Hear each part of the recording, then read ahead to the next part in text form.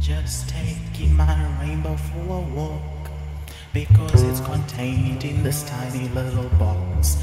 With a bit of DIY, I got myself a perfect rainbow that can be easily portable.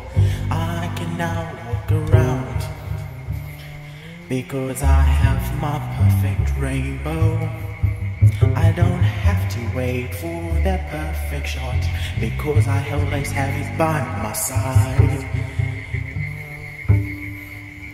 Right now you can't see the rainbow because the path that I'm walking on is actually wet because it was raining, so the light wouldn't reflect well. So let me see if I can get a good spot where it's reflecting well. Other than that, I can see it, but the camera can't.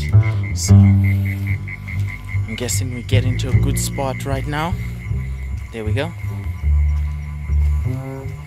It's becoming clear.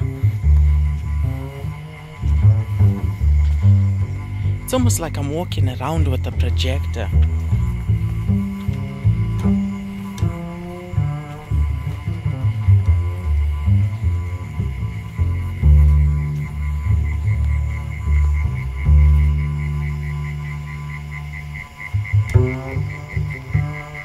As you can see, the build is finally complete. So I started off by making a foam box.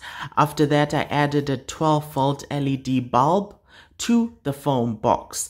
Then I hot glued a light prism to one end of the box. Then I covered the areas where light was leaking out. So on the light prism, I added some electrical tape because white light was actually leaking out.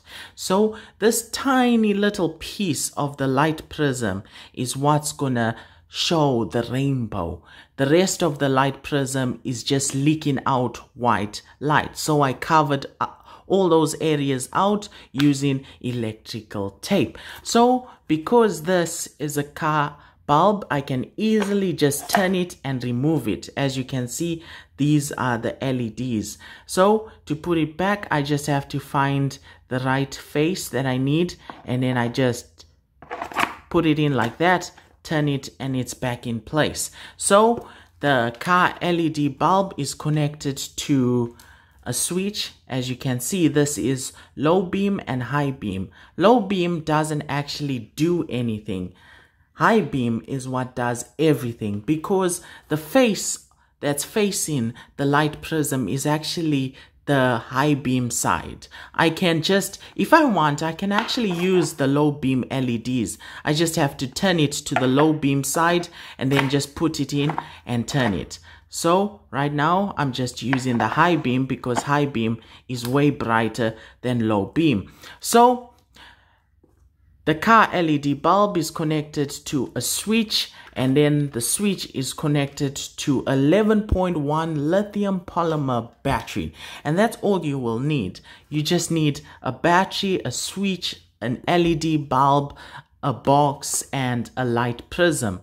And then you got yourself a rainbow. A rainbow that you can create anytime you want. Just by a click of a switch, you got yourself a rainbow. So as you can see, this is low beam. It doesn't actually do anything. Then this is high beam. Like that. Now let me demonstrate to you the power of the artificial rainbow. Okay, so this is low beam. As you can see, this is the white light. Pretty cool, right? Now, this is the magic. This is the rainbow that you have been waiting for. Boom. Well, it's super bright. Let me try to dim it down a bit. There we go. Would you look at that? This rainbow, I can put it on any surface. This is just small. If I want to make it bigger, I just have to pull the box further away. Look at that. Just look at that.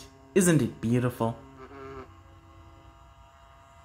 So the problem is you have to dial down the brightness because it's just too bright. But I think it's beautiful. So this is low beam. This is low beam. As you can see, you can't see much. Then high beam is where the fun is. See?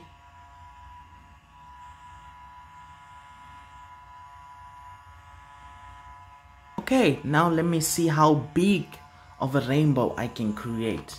So I'm gonna pull it back a bit. Okay, so this is further away.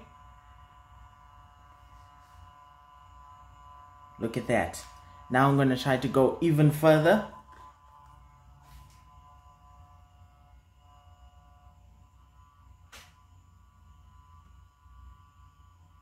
Look at that. Isn't that beautiful? This is even further away.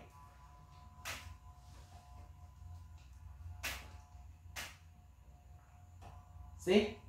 It's like a rainbow torch.